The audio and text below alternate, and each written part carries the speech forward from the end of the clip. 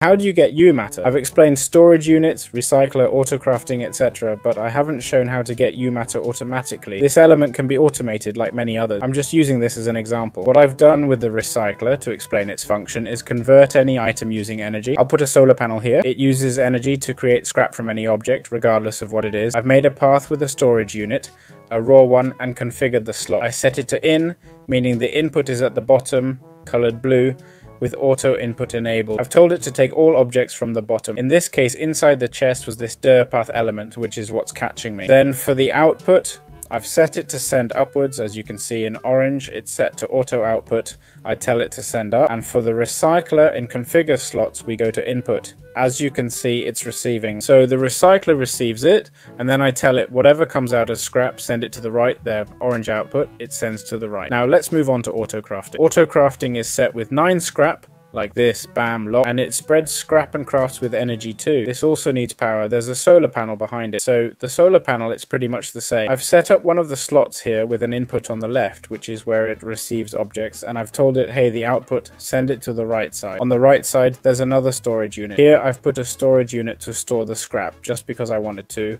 and to have a buffer in case I run out of power in the MATER fabricator, which can happen, though it's very unlikely. It's not really necessary. We could connect the MATER fabricator directly. I do the same process, receive in input, send in output, and here I basically receive it in input. I receive it and leave the MATER here, not sending it anywhere. So I could send it right to another storage unit. I haven't done that yet. So basically, you activate this process here. This has 4 upgrades. As we can see, it has 4 overclocker upgrades to run at full speed. Here's a bit of autocrafting, which works correctly, as you can see. Here we have the energy that's being consumed.